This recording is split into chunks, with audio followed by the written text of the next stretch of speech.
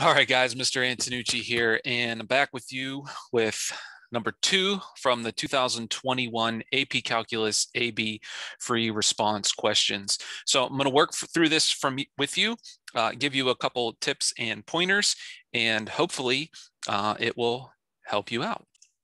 Okay, so here we have number 2, and remember the first 2 questions on this exam were both calculator permitted problems. So have our calculator right here, and we'll be pulling that out in a couple minutes. So let's read it and work through it. Particle P is moving along the x-axis, so this is a horizontal motion type of problem. The velocity of particle P at time t is given by v sub p of t equals sine of t to the 1/5 for 0 to pi. At time t equals 0, particle P is at position x equals 5. So we're given the velocity function, we're given a time interval, we're also given an initial position. Notice there's no units in the problem, so we don't have to worry about including units on our problem. So, oh, there's a second particle. Look at that. No, I worked through these previously, so I just forgot to read it. So second particle Q also moves along the x-axis, another horizontal motion problem. The velocity of particle Q at time t is given by v sub q of t, which is the quantity t minus 1.8 times 1.25 to the t power. Similar time interval there, but the initial position is 0, 10 for this one. So we want to find the positions of particle P and Q. So P, so we're answering part A.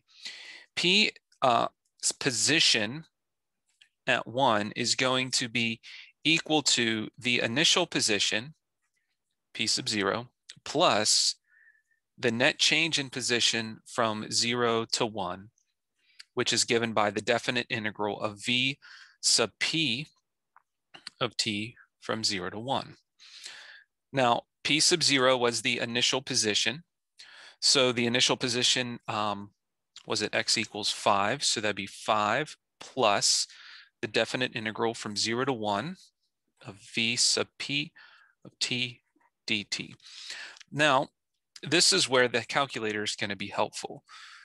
I'm going to go in the y equals menu, and I'm going to do 2 things. I'm going to put the first velocity function in, so sine of t to the 1.5. And as a side note, you want to make sure your mode is in radian mode, which we already are. Okay. So, and then in y2, I'm going to put the other velocity function, and there's a reason. So t minus 1.8 times 1.25 to the power of t. Okay. Now, I'm not actually going to graph those at this point, but in order to get the position, I need to calculate the definite integral. So we already know that it's 5 plus the definite integral. So I'm going to do the definite integral, math 9, from 0 to 1. And since I stored the function for the velocity in the y equals menu, I can use that stored feature instead of retyping that whole equation multiple times throughout this problem.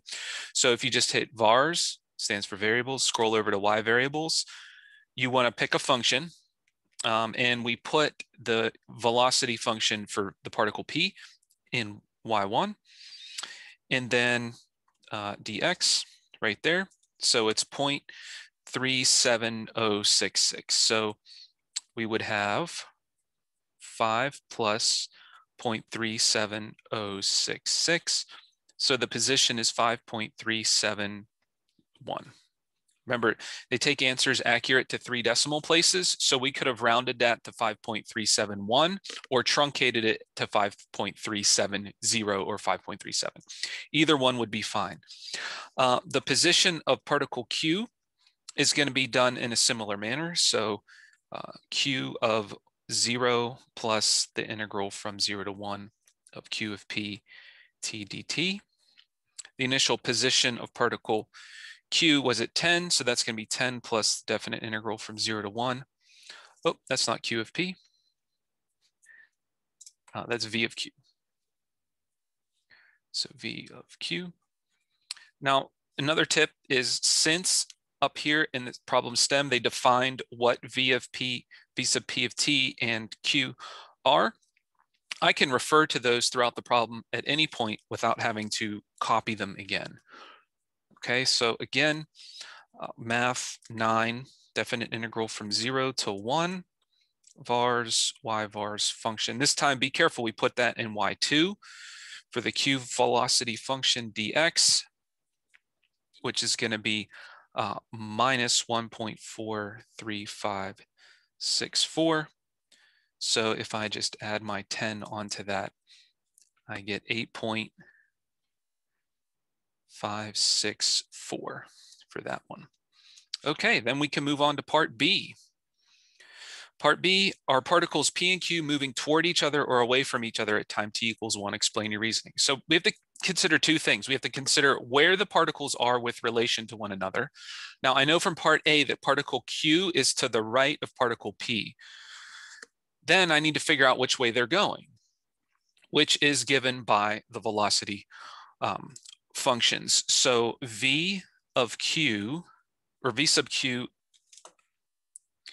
the velocity of particle P at 1, and then the velocity of particle Q at 1. So if I go zoom 6, standard viewing window, these are the velocity graphs for both functions. And so what I'm going to do is second calculate the value of x equals 1. And now notice it's telling me the value for the function 1. It's right here. Might be a little difficult to see, but it's 0.841. So that's 0.841. I don't care so much about the particular value. I just know that it's greater than 0. So that means it's moving to the right. Now, if you just hit down, it will automatically go to the other function. The other function is the second one, y2, and the y value is -1. Since we're graphing the velocity, that means the velocity is -1, which is less than 0, which means this particle is moving to the left. Now, we have to be careful here because the particles are actually moving toward one another. Now, a number line is not a sufficient justification, but if Q, I'm just showing you, if Q is at 8.5 and P is at 5.3, just for one decimal place, but P is moving to the right and Q is moving to the left, they're moving toward one another. So what you would have to write down, and I'm not going to take the time to write it all, I'm just going to say it verbally, is since Q is to the right of P and Q is moving to the left and P is moving to the right, the two particles are moving toward one another at t equals 1. Okay. You could add in there explaining because the velocity of P is positive, it's moving to the right. Velocity of Q is negative, it's moving to the left, and so forth and so on. C, I'm going to find the acceleration of particle Q at 1, and is the speed of Q increasing or decreasing at t equals 1. So the acceleration of Q at 1 is equal to the derivative of the velocity of Q at 1. Now we can go back to the calculator here and second calculate 6 at x equals 1.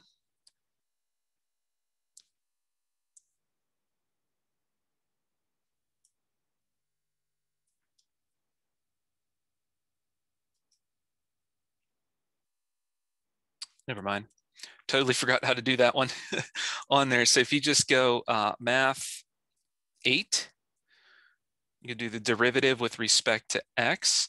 And then we're gonna do the same thing. We already put this one at particle Q.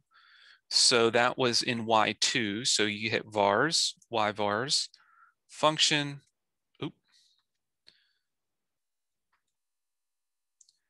vars, y vars. We want y2 at x equals 1. And it's 1.027. which is greater than 0. Now, that's the acceleration of particle q at time t equals 1. Now, is the speed of q increasing or decreasing? Explain your reasoning. Well, here's what happens. The velocity of q is negative. We learned that in part B. The acceleration is positive. When velocity and acceleration have opposite signs, the speed is decreasing. Okay? If the velocity and acceleration have the same sign, then the speed would be increasing, because remember, speed is the absolute value of velocity. Now, D, find the total distance traveled by the particle P over the time interval 0 to pi.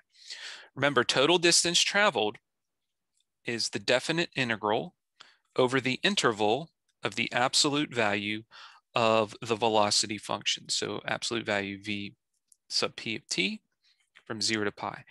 It's sufficient to write down the integral. We've already defined what the velocity function is up here in the stem of the problem.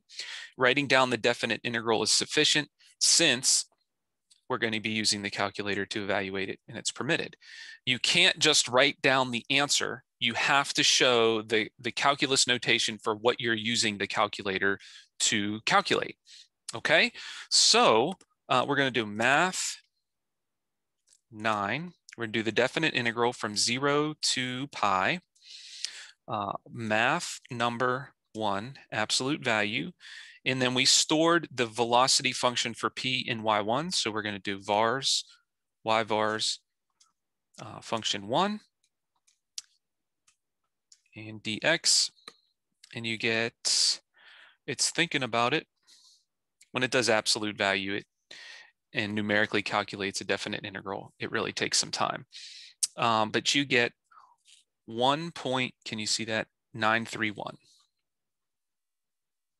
And that, ladies and gentlemen, is the total distance traveled. Now, when I do this on the calculator, like, wow, that's really quick for an open-ended. Yes, but the point here isn't so much being able to anti-differentiate, it's understanding the concept of how to calculate total distance traveled with the velocity function. All right, guys, hope that was helpful to you. If so, let me know, and make sure you subscribe to the channel so you get new notifications when new videos are ready. All right, guys, take care.